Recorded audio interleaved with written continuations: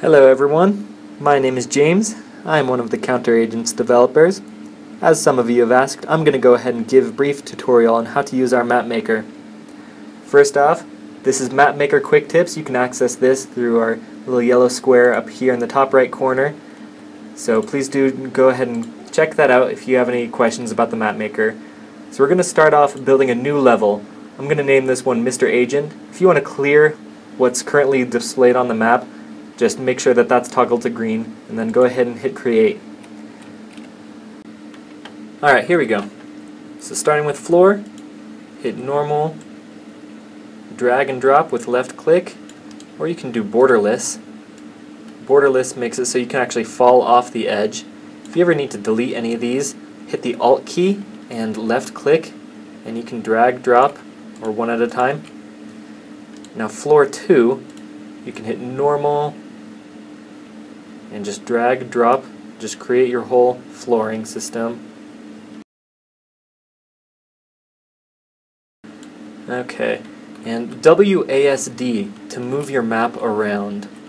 So it gets a much clearer image of your camera. Zoom with wheel, scroll up and down. So let's start putting some props in here. Box, just drag and drop, and you can put multiple at a time. If you need to delete one of these, just right click to deselect, and then click on one of the boxes, hit the delete key. So objects, it's a little different from floors. On floors you have to be on the floor and hit Alt key, drag and drop, and with objects you select the object and hit delete. But let's keep on placing some of these. If you want to change the size of the box or the rotation, just play with these scale markers here at the bottom left. We've got all these crates we can play around with as well. Bridges and ramps. So ramp, you'll need these to move from floor to floor.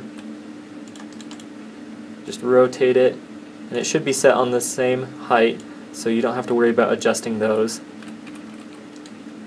And then we can move on to interactive. So player 1, start.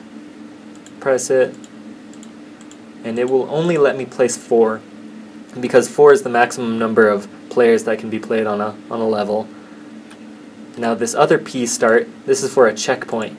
You can place those down as well, and if you walk over them, that will be your new starting point. Be sure to place the bag and an exit point,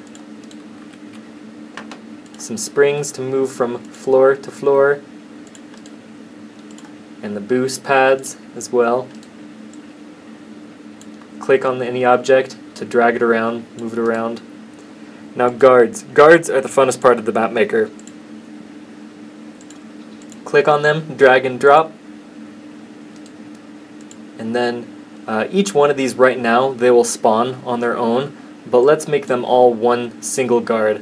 So I click on this guy, I press the C key, or I can hit connect to. So connect to this guard, deselect with right click, select this guard again, connect to this guard, and they'll automatically form this pathing. I press this guard, and I can hit the C key as a kind of shortcut so I don't have to press the connect to button. Deselect and select again, select to that guard, and so now this guy will be forming this pentagon shape. Be sure to select spawn guard so that you know which guard is spawning. So which guard starts the chain. There's some other fun functions of guards too. So I select this guy, spawn, action. I can have him just wait here and looking in different directions. One of my favorite things is spin attack. And you can add that in. And the duration, you can make it really fast or really slow. Change it clockwise to counterclockwise. So this guard right now, he's just going to be spinning really slow. And with each of these guards too, I can add actions too.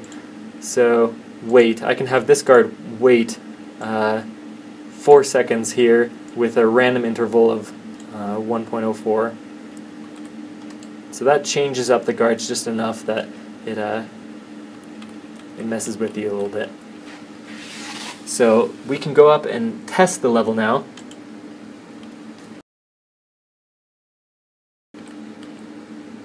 Now, as we saw, this guard spinning around slowly. This guard, he's waiting for those 4 seconds, maybe 5, and then continuing his pathing. I step on any of these, player starts, and that becomes my new spawn point. Pick up the bag. Those are the basics of the map editor. If you have any more questions, remember this yellow cube up here. And the next steps, be sure to always save your maps. So save. You can also add a new version so that the previous version, version 1, is this, but then version 2 is anything I add on top of this. So now this is all part of version 2, not saved in version 1 when I save it again. I can load any past maps, including Mr. Agent. And also you can upload maps to the workshop up here. Make your description, your tags, so people can find your level, and then publish. That should be it. Thank you guys all for playing Counter Agents. We're really excited to have a fun community here. So please don't hesitate to ask any more questions. We're definitely here to help you. Have fun playing Counter Agents.